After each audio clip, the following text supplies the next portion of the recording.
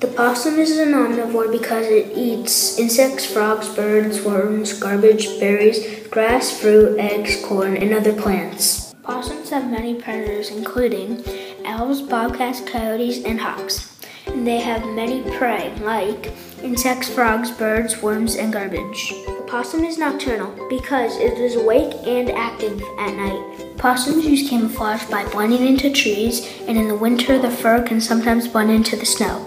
Possums can live in many different places. They can live in woody, bushy areas near rivers, or live in a hollow tree or in an underground hole.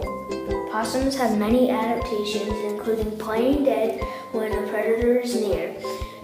It has a strong tail to wrap itself around objects. It has great hearing to stay aware of predators. It has great sense of smell and a foul smell. It has 50 sharp teeth, and it is immune to rabies.